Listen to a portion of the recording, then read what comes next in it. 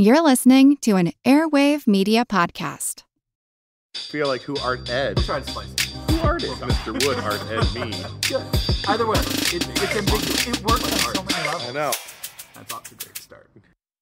Welcome to Who Arted, weekly art history for all ages. I'm your host, Kyle Wood, and today we're looking at Eadweard Muybridge. Eadweard Muybridge was born on April 9th, 1830 in Kingston upon Thames in England. His father was a corn merchant, and a young Edward initially followed in the family business, but he had a spirit of adventure.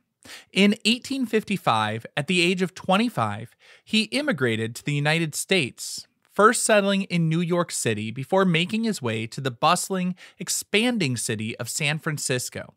When he arrived in San Francisco, Muybridge initially worked as a bookseller and publisher, but a serious stagecoach accident in Texas in 1860 left him with severe head injuries and double vision.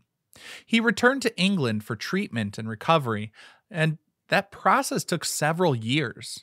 It was during this period of recuperation that he began to develop an interest in the new field of photography. When he returned to California in 1867, Muybridge adopted a more distinctive and archaic spelling of his name, switching it from the traditional E-D-W-A-R-D to E-A-D-W-E-A-R-D,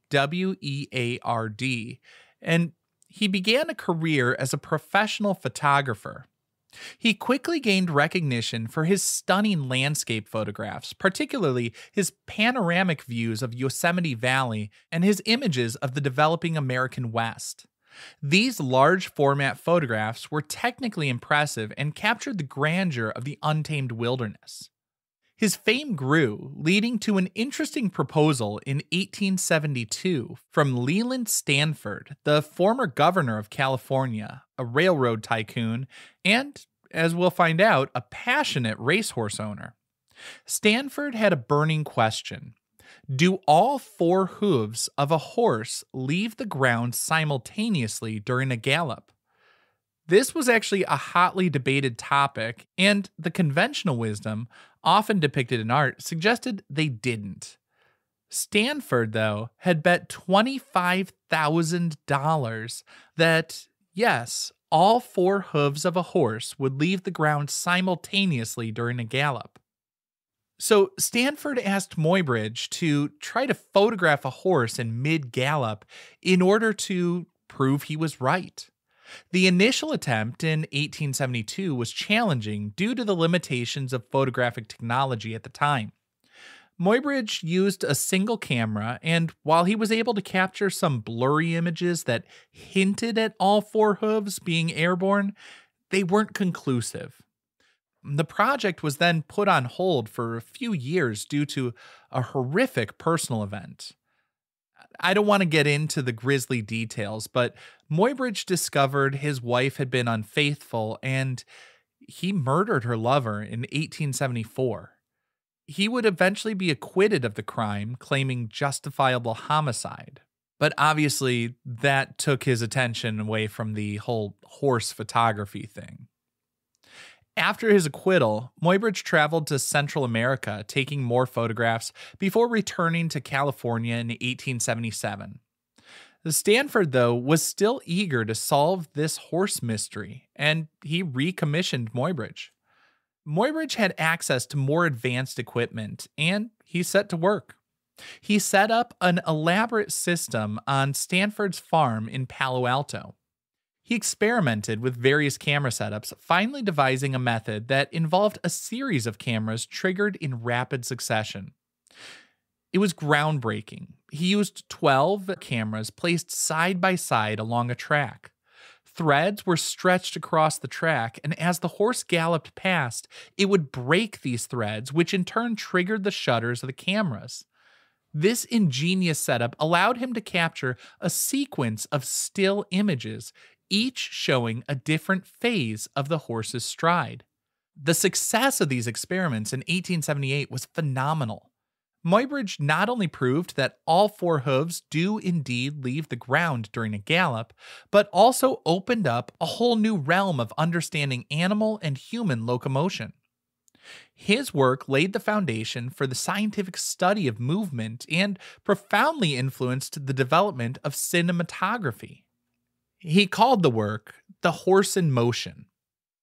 The most famous set consists of 12 sequential photographs, often represented as a grid showcasing a racehorse named Sally Gardner. Each image is a collodion print, a common photographic process at the time with sharp detail and rich tonal range.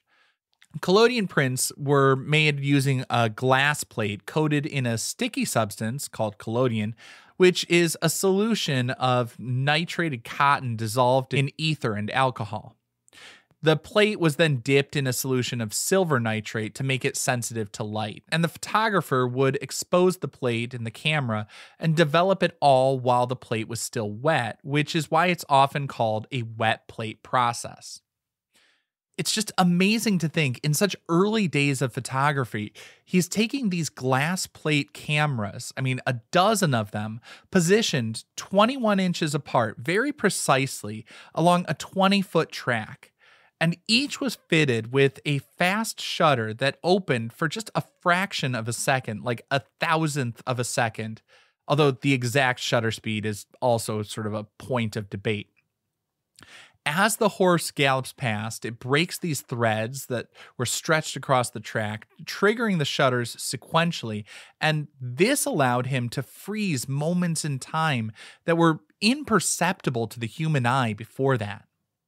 And keeping with this almost scientific study, the background was a white sheet marked with vertical lines to help track the horse's position. It's just amazing how technical and elaborate the setup was, but that was crucial to its success in capturing this rapid movement with such clarity. The primary goal was to settle the debate about whether all four hooves of a horse leave the ground during a gallop. And the images reveal that, yes, indeed, the horse hooves were all airborne, but it's so much more than that.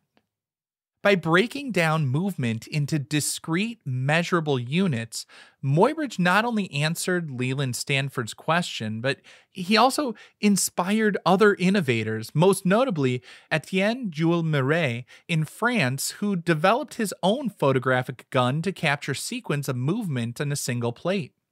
Muybridge would later on invent the zoopraxiscope, a device that projected his photographic sequences in rapid succession to create the illusion of movement, and that directly paved the way for the invention of the motion picture camera and projector. And it wasn't just about the technology. Artists working in traditional drawings, paintings, and printmaking were also greatly influenced by his findings, leading to more accurate and dynamic depictions of animals and humans in motion.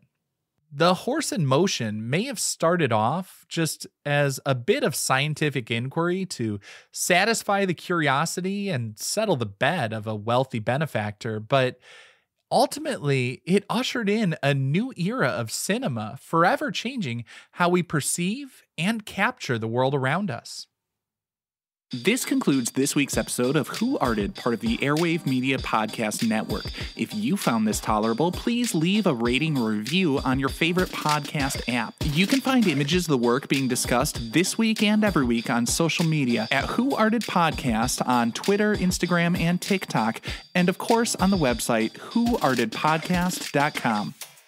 Podcast done.